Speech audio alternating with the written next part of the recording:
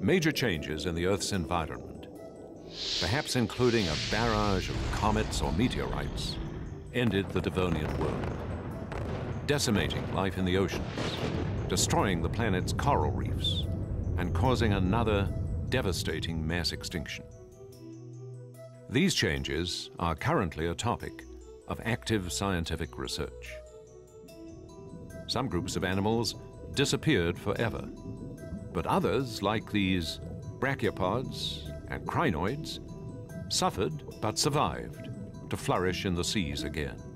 In fact, some limestones we build with today were formed by the body plates of these crinoids, frozen forever in time. On land, Earth's early forests had grown into vast, swampy woodlands on low floodplains near the equator. Rising and falling sea levels periodically flooded the forests. As it died and accumulated, the vegetation turned into peat.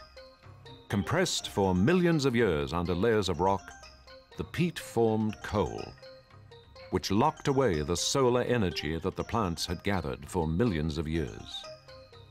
The large deposits of coal give this period its name, the Carboniferous. Life on land became more diverse and abundant. New species of amphibians evolved. Millipede-like animals up to 6 feet long wriggled across the forest floors. Hosts of insects took to the air. Some dragonflies reached the size of large model airplanes. The water was teeming with predators. Dry land offered a safer and less crowded refuge. Some amphibians evolved a new kind of reproduction that allowed them to invade this new frontier. These were the first animals with a backbone to lay eggs on dry land, the first reptiles. Reptiles expanded and diversified dramatically during the next period of Earth's history, the Permian. They became the dominant animals on land. In these Carboniferous and Permian seas, crinoids continued their abundance. Coral reefs flourished, filled with life of great variety. But all this strange, lively activity came to an abrupt and almost complete end. Life itself almost vanished at the end of the Permian. As much as 95% of all living things in the ocean disappeared. Groups that had dominated ceased to exist or were greatly diminished. Coral reefs were completely eradicated. Sea scorpions, trilobites, and many other groups of organisms became extinct. Some catastrophic event, perhaps an extraterrestrial impact, or an increase in volcanic activity, or a fall in sea level, or perhaps a combination of all three, triggered the Permian extinction, the largest mass extinction that has ever occurred.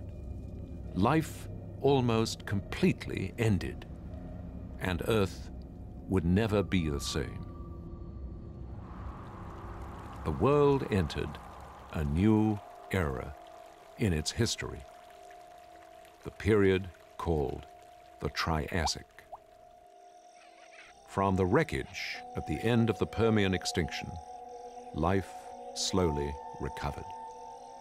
But things were very different from what they had been. In the oceans, the vast beds of crinoids and brachiopods were gone. Clams and predatory ammonoids came to dominate sea life. On land, two groups of animals appeared at roughly the same time during the Triassic period: dinosaurs and mammals. Dinosaurs quickly became large, diverse, and abundant. Mammals remained small and inconspicuous. Their time would come.